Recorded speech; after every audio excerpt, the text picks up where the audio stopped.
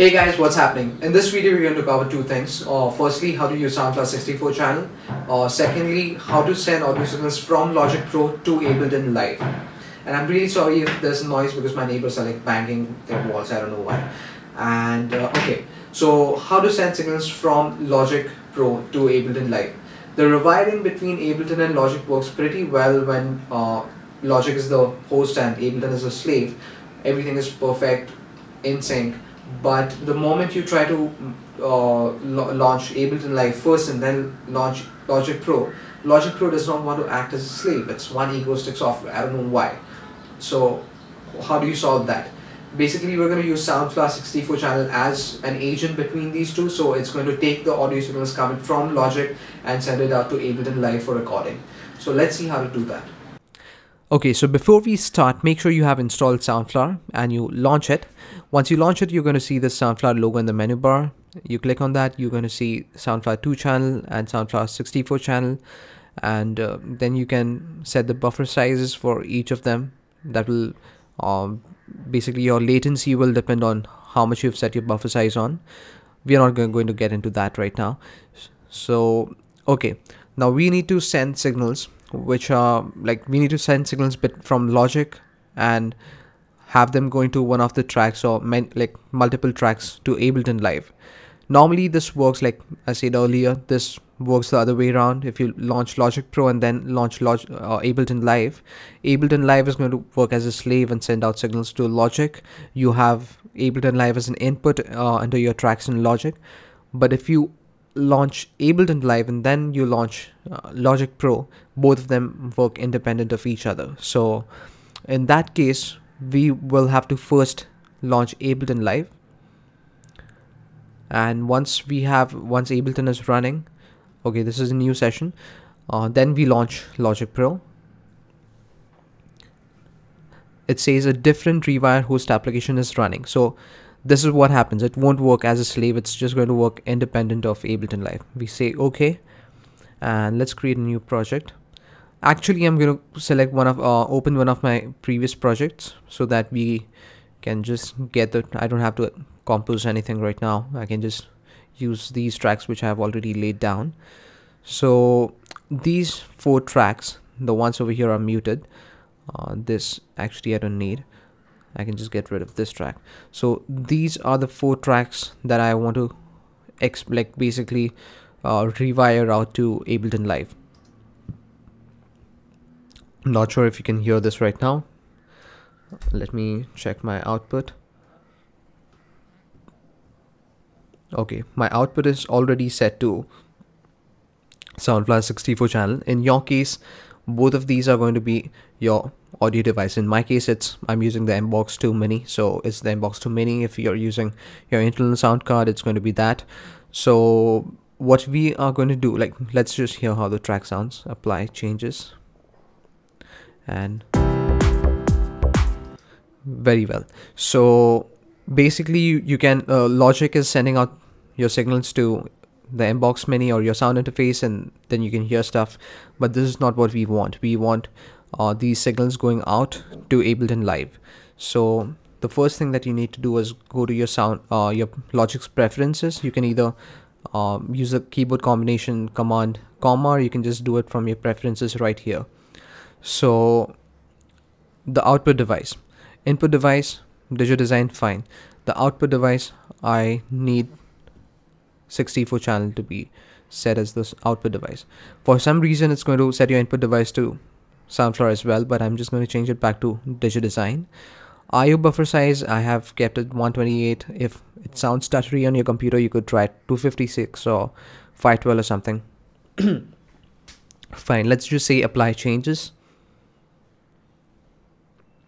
This takes a while sometimes. Okay, so that's done. Now I'm just going to go to my mixer, and for some reason on my computer, when I try to run Ableton and Logic at the same time, the seek bar kind of does not move. You can see the audio levels would be kind of jittery or something. You can't hear anything actually, because as of now you haven't set any outputs. So let's do that. These are the 4 tracks, 1, 2, 3, 4 that I need to be sent out to Ableton Live. So all of these have been assigned to stereo out. So I'm going to select each of these tracks, and I'm going to set the output to output 3 and 4. So this one is to 3 and 4. So I'm going to 3 and 4 is already being utilized by this track. So I'm going to say output 5 and 6 this time. See, you have 64 of these till 63, 64. Like, that is what Soundflower 64 is all about. You have like 64 tracks, which makes it about 64 mono tracks, which makes it about 32 stereo tracks. So the next one I'm going to set to 5 and 6, and then 7 and 8, and this one to 9 and 10. So 3 and 4, 5, 6, 7 and 8, 9, 10. So we are utilizing about 10 buses out of the 64. So let's open Live, and now we have, okay, it was my alarm clock. So I'm going to make 4 audio tracks for each of the track which is going to come in from Logic. And in the audio input, you can see the default audio inputs. Like, these are the audio inputs that I normally, if you've set this to if you haven't set it to Soundflower, it's going to be again Digidesign, and this is how it's going to look. You will be having like 1 or 2 inputs, whichever inputs are coming from your computer's input device. But in our case, we need to go to sound preferences. The Ableton Live's preferences. You can do it from under file menu over here, or you could just again use the keyboard combination Command, comma. And then we go to audio tab, and under the input device, we are going to select Soundflower 64 channel.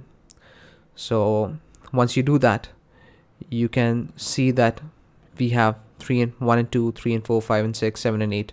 Now we only have them till 7 and 8 because we haven't configured the buses or the channels which are after that. So we need to just go configure, just click on this configure input config, and we're going to activate how many ever tracks we're using. So we are just going to we are utilizing 10 tracks. So I'm just going to activate 10 of these.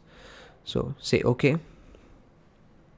And once we've done that, we can set the first one to 3 and 4, second one to 5 and 6, third one to 7 and 8, and the fourth one to 9 and 10. So now we have all the tracks which were in Logic over here assigned to these 4 tracks in Ableton Live. So next I'm just going to play the audio.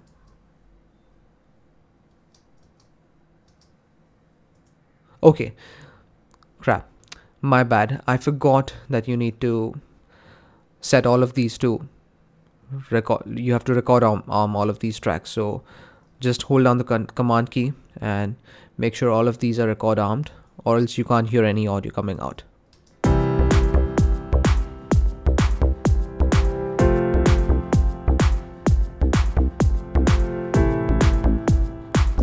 So there you go. You have assigned your tracks from Logic to their separate audio tracks in Ableton Live. Now the problem with this is that maybe your tempo sync won't work between the two applications, but this is a good technique when you have composed a track in Logic and you want to just track it down to different tracks in Ableton Live, and then add some of the elements that Ableton has, use some of the effect tracks that Ableton has. So it's a pretty cool thing to do. So if you like this video and if you found it useful, don't forget to give it a thumbs up and subscribe to my channel by clicking on this button right here. That way you get to stay updated with all my videos. And if there's anything you need to ask, you can ask that in the comment section below. And I'll see you next time with another video. Bye bye.